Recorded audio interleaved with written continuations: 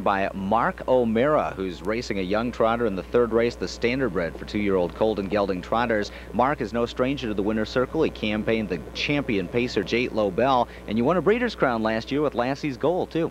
Yeah, we did real good at the end of the season with her. My dad trains her, and I was able to race her in the breeder's crown for him. Now, we haven't seen much of Lassie's Goal this year. I know she raced at the Meadowlands this spring in a Classic Oaks, but what's the story with her now? She had a few races this year.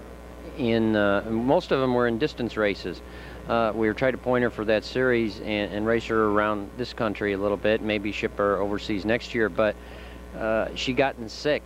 She colicked on us and she had to have surgery, and just when she was starting to come around pretty good, you know, it took a little while for her to get sharp last year, and we were looking forward to the middle and the end of the season, and just at that point she got sick and got sidelined for the season. Now, this trotting colt that you're racing today, unscheduled, has not had a lot of success. Yet to hit the board in 7 tries. Looks like you did some work with him, though, on the big mile tracks in the Midwest. And how do you think he'll do here today? Well, he's a colt that just keeps growing. He's grown an awful lot from the beginning of the season until now. And we wanted to race him a little more into the season to let him come along at his own pace.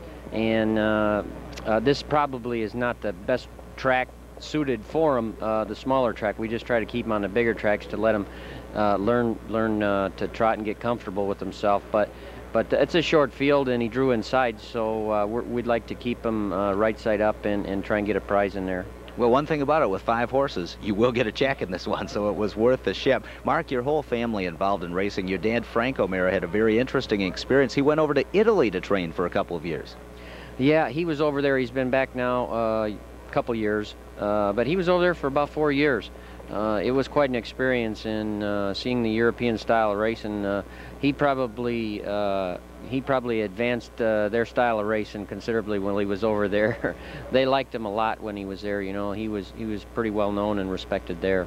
Well, with his personality, I'm sure your dad is well liked wherever he goes. Frank O'Mara, one of the true icons of trotting horses, and your brother Danny O'Mara is back racing too. Right, he went over to Italy too for a while and helped out Dad over there, and also when he stayed there and took over some of the duties when Dad came over here. Eventually he came back over here and was assisting with Dad. Well, I'll tell you what, we wish you the best of luck with Unscheduled. We wish you the best of luck with the future season and the rest of your career, and thanks for joining us today, Mark. Thank you very much. Okay, back to the infield to Dave.